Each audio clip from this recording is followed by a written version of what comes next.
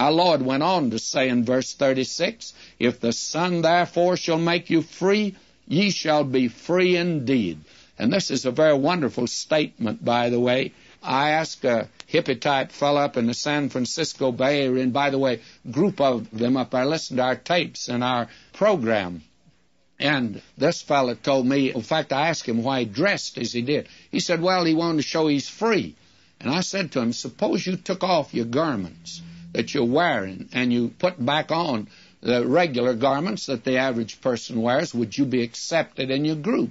He said, no, I wouldn't. Well, I said, then you're not free, are you? You have to conform to your group.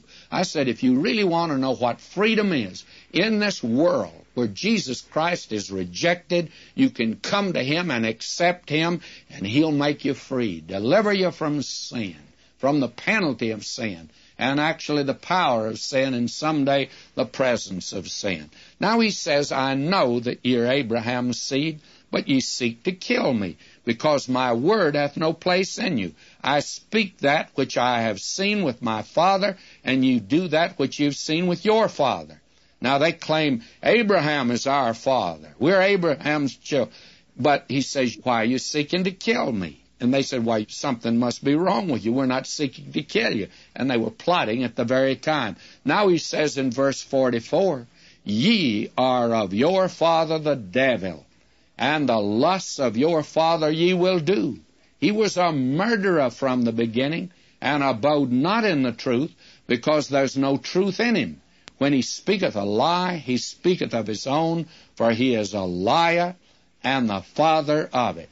Now, this ought to answer the question about the universal fatherhood of God and the universal brotherhood of man. Now, when anyone says today that Jesus taught the universal fatherhood of God, apparently he didn't, because he said of these religious rulers that you are of your father the devil. And apparently they weren't children of God, and there are quite a few today.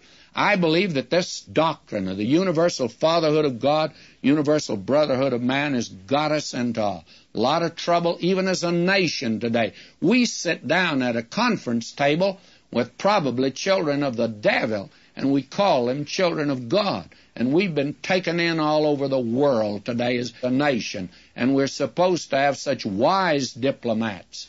But after all, they're smart politicians, but they just simply are working on the wrong premise.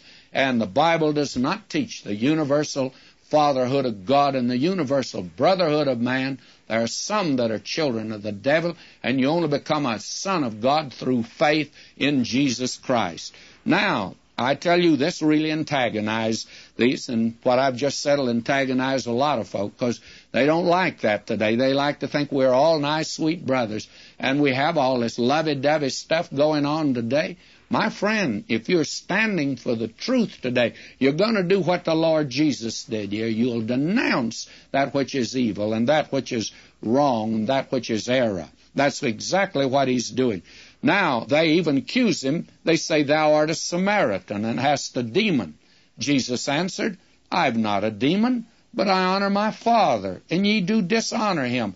And I seek not mine own glory. There is one that seeketh and judgeth. Verily I say unto you, if a man keep my saying, he shall never see death.